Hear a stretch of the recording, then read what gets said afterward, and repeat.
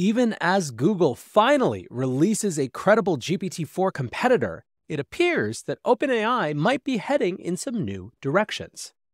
Welcome back to the AI Breakdown Brief, all the AI headline news you need in around 5 minutes. As you might have guessed, our main story today is going to be about Google changing the Bard brand to Gemini and giving access to their most advanced Ultra model, which just kicked off today.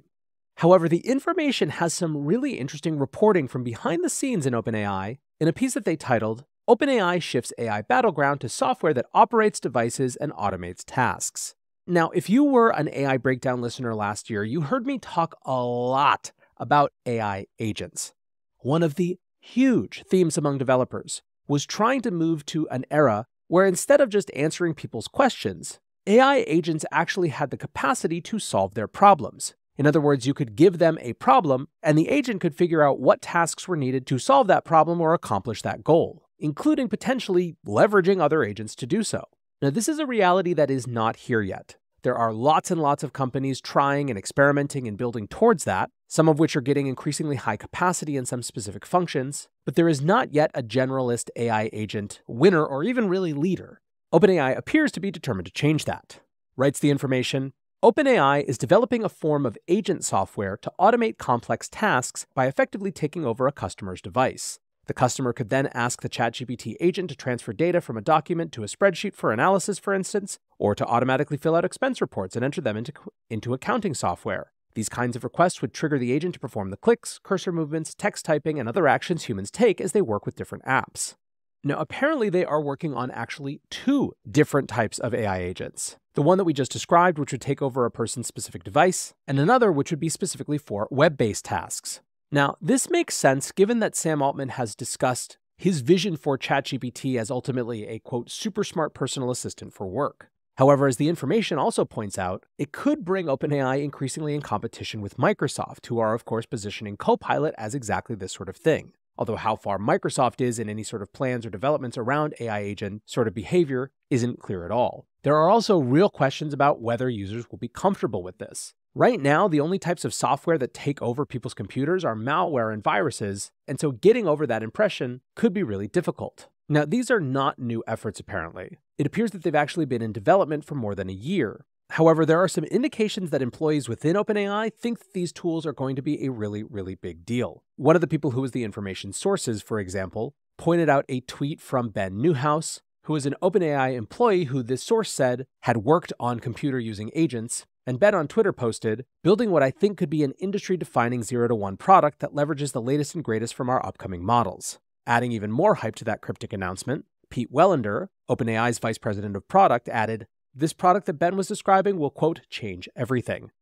Now, of course, there are other indicators. These are certainly the lines that people are thinking about. In many ways, if you go back and look at how OpenAI framed custom GPTs, it was as a very first step towards an agent-like future. They, of course, also launched at their Dev Day event the Assistance API, which is explicitly about helping developers build light agent-type experiences in their applications. So right now, this is just a behind-the-scenes report. There's no indication that anything is coming soon, but it's consistent with other things that we've heard, and it certainly seems to suggest where the AI arms race could be headed next. It is certainly something that, if nothing else, I will be watching closely and letting you know if I hear anything more, or frankly, probably even less definitive.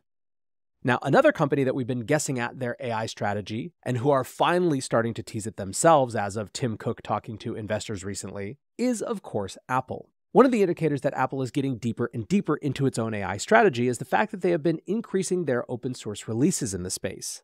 The latest is something called MLLM Guided Image Editing, or MGIE. It's a model that lets users use plain language to edit a photo without any photo editing software. So think of the sort of in-painting that got people so excited in Midjourney and Adobe image applications last year.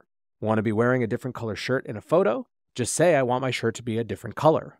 Now, according to The Verge, the model blends 2 different uses of multimodal language prompts. First, it learns how to interpret user prompts, then it imagines what the edit would look like. Now, part of what makes this different is there is reasoning involved. So for example, if you had a picture of a pepperoni pizza and you typed in the prompt, make it more healthy, MGIE would add vegetable toppings. This is very different than having to use a prompt, add vegetable toppings. Now, if you are interested in trying this out, You can download it from GitHub, or you can do a web demo over on Hugging Face. Lastly today, another interesting survey about US worker attitudes towards artificial intelligence. This one comes from Rutgers University's Heldrick Center for Workforce Development, which has multi-decade experience of surveying Americans around the impact of new technology in the workplace. Now, one thing that's perhaps not surprising is that there is meaningful concern among people about their job being eliminated by AI. 3 in 10 have that worry. However, a far more dominant worry, at least right now, has to do with the, quote, hidden hand of AI being involved in human resource decision-making, i.e. hiring and firing. When it comes to those issues for AI, 7 in 10 US workers say they're very or somewhat concerned. As the center's director, Carl Van Horn, puts it, a concern about the hidden hand out there, that I'm not going to get a chance to really discuss my virtues with the hiring officer or with my boss. Instead, there'll be some algorithm that tells me whether I stay or go. So some pretty interesting nuance we're getting into when it comes to people's perceptions and fears around AI. Always interesting to see these new stats, although of course, take them as one tiny piece of evidence in a much larger world. For now though, that is going to do it for today's AI Breakdown Brief. I'll be back soon with the main AI Breakdown.